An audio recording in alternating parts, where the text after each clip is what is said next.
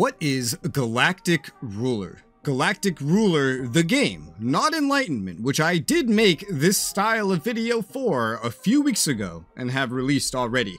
This will be covering Galactic Ruler, the original game, and it should be fairly similar, with the exception of talking about what to expect from a, at the time, not released game. So getting into it, Galactic Ruler is a 4X/ war game / grand strategy game. It plays out on a real-time with pausable RTS styled display, and it is essentially BattleGoat Studios' Supreme Ruler series, but in space, with a 4X flair. It offers a tutorial, which in my opinion is one of the better, if not one of the best, tutorials that they have featured in their game since I've started playing them anyway.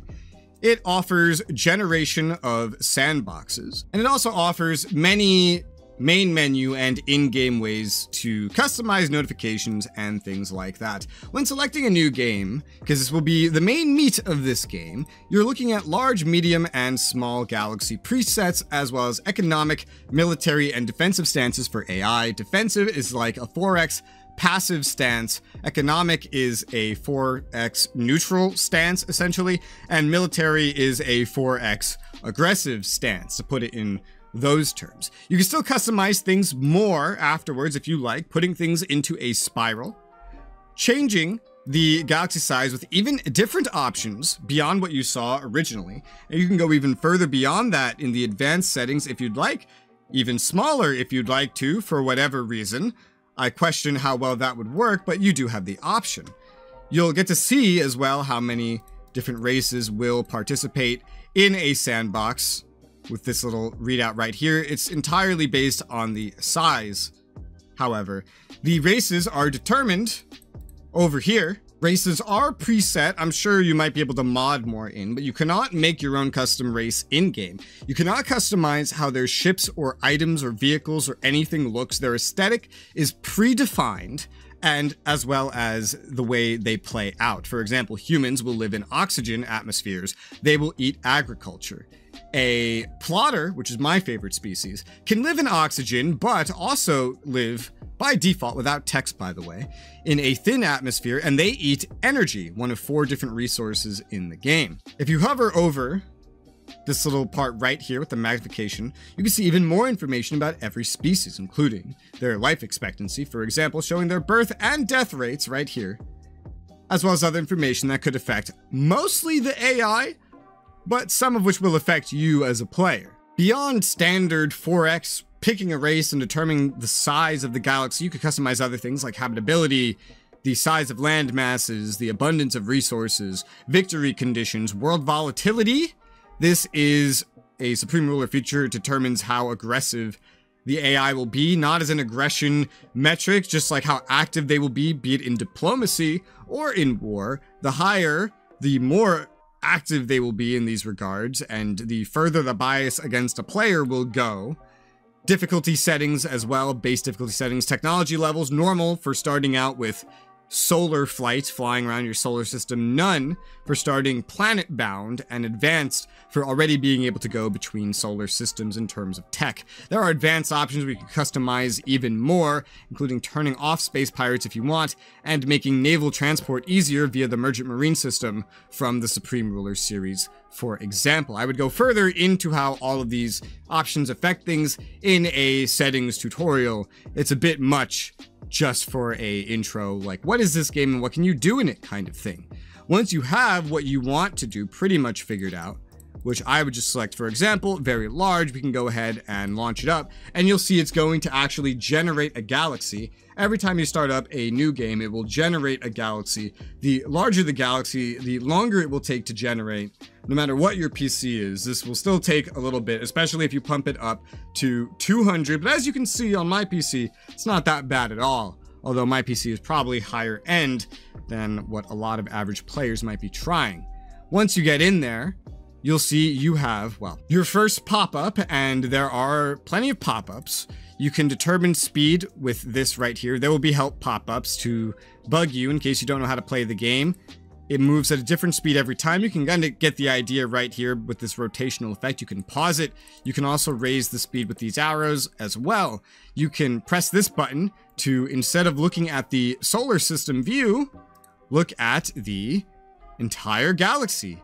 Right now, the galaxy only has one solar system because we have not explored anything. This is our home planet. Here are some moons we can survey. This one just looks like an asteroid. It's very, here's a better moon. You need standard 4X scouts in order to survey things. You see, we definitely probably wouldn't be able to settle this. We can also see, for example, the amount of orbiting bodies is probably more accurate that every planet has. If you have pirates on, pirates will spawn in system with you to potentially harass you. You have your own star at the center that you can also see as well. This shroud is simultaneously a map border as well as a fog of war. If I double click on my planet, the first time you do this, it will lag no matter what PC you have. I find it does this, but once it does load, you'll get in here to the planetary loadout. If you jump out, double click back in, it's instant now that it's loaded everything, as you can see. This is our preset homeworld. This is what it has generated as our homeworld. We could scroll infinitely to the side, not up and down clearly, because that's not how planets work. If we zoom right in, we could see it has generated our capital, as well as cities with different production facilities for us. There are 4 resources in the game, as I mentioned: agriculture, ore, energy, and finished goods. You can manage them with the resource tab here, selecting each one and constructing new facilities. If I select, for example, to build power plants, we will see everywhere that they can be built. Green means we can build them, red means we cannot. If we cannot build somewhere that has a resource, chances are there's no supply there. As we can see with the little empty bar above the mouse cursor, there is no supply there.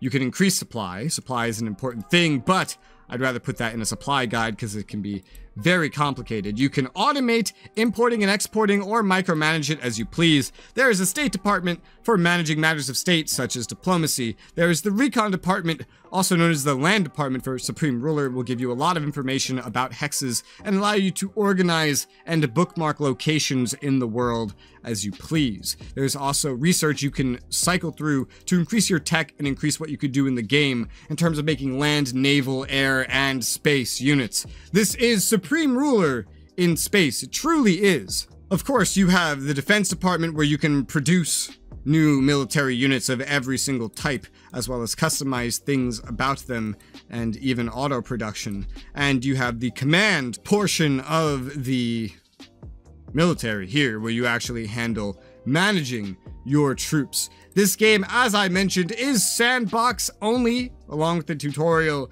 there is of course modding that can and will add more.